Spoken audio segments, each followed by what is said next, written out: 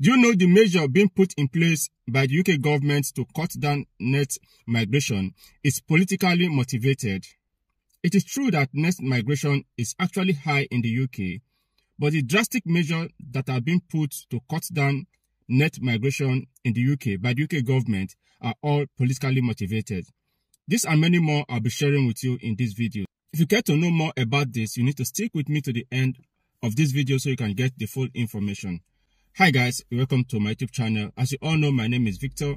In this channel, I give latest updates on UK immigration, just like the information I'll be sharing with you in a minute. I also give latest updates on ways you can study abroad. So if this content looks exciting to you and you get value for this video, don't forget to hit the subscribe button so you can join the amazing ever-growing family. So guys, without further ado, let's get straight into today's video.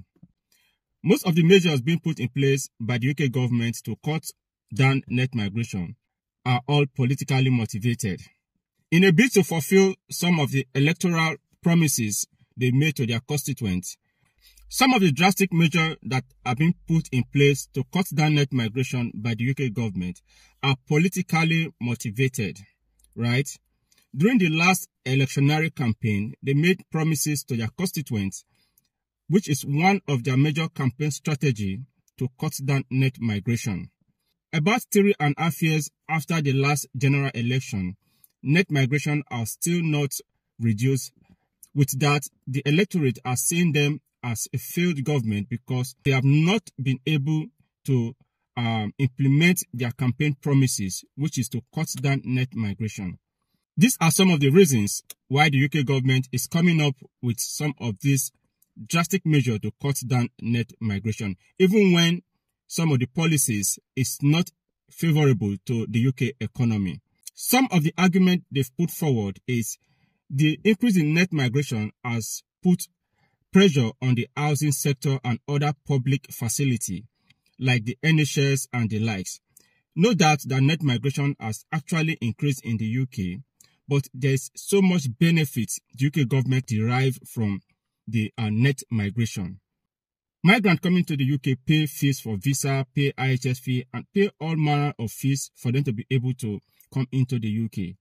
And when they arrive the UK, they work on a full-time and part-time basis and they pay tax to the UK government. All of those activities contribute to UK economy and in long run contribute to UK GDP growth. In their view, they feel migrants benefit more from the increase in net migration than the UK economy. Some of the MPs argue that migrants are taking over most of the key sectors and other benefits that is being accrued to the UK citizen, which in my view, I do not agree with that. The UK economy is actually benefiting more from the increase in net migration.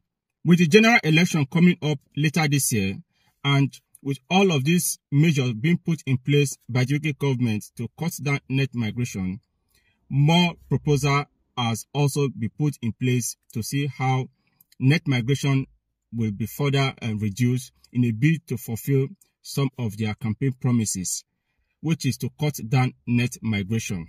I'll be sharing with you some of the proposals that they've recently put in place to further cut down net migration.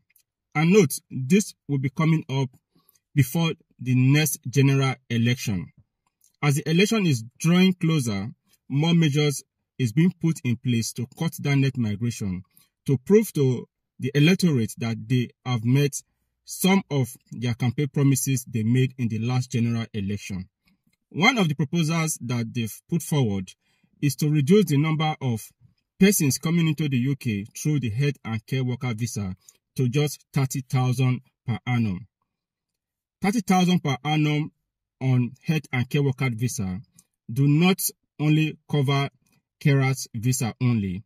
The health and care visas, it's a sector that comprises doctors, nurses, physiotherapists, radiographers, healthcare workers, senior healthcare workers, and all that. So if they are reducing it to just 30,000 per annum, that is to say, the future of those planning to come into the UK through the health and care workers route will be dashed.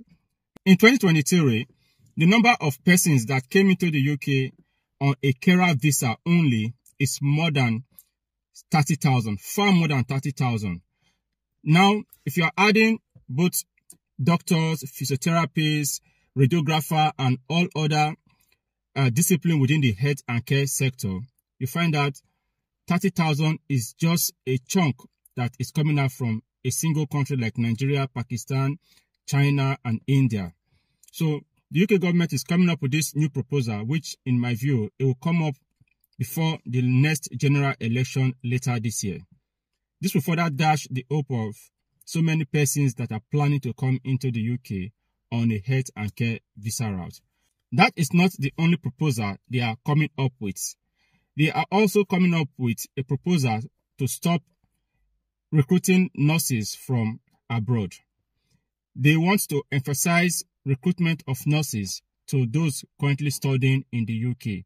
So employers can only recruit international students who are currently studying nurses. They want to finally stop recruitment of nurses from abroad. Also, nurses who are coming from a red list country will not be able to get employment in the UK. Few months back, when the names of red list countries were released, employers were kind of skeptical on what to do and what not to do. But there was a clarification to that effect, stating that if the individual is applying on his own, employers can recruit them. But if they are coming in through an agent, no employer should accept them. So after that, most employers keep recruiting from red list country. If you make your application on your own without agent or assistance from an agent, you can get a job from a red list country.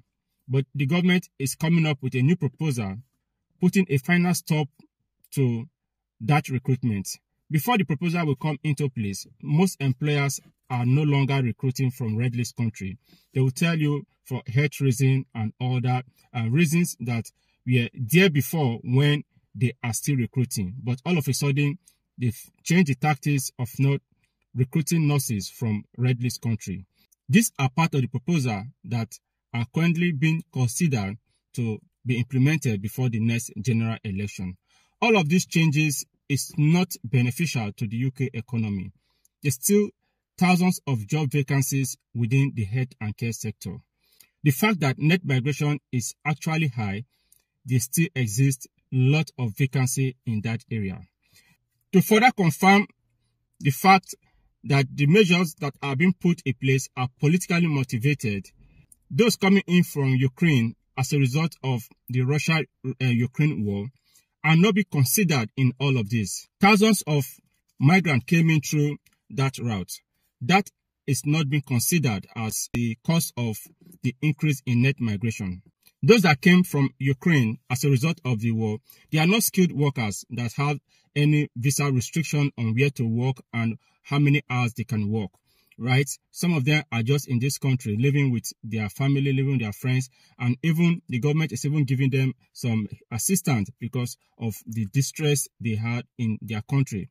But those that came in genuinely through a skilled workers route, working, paying their tax and other levies, those are the people they consider to be the one increasing the number of net migration in the UK. So guys, all of these measures are being politically motivated.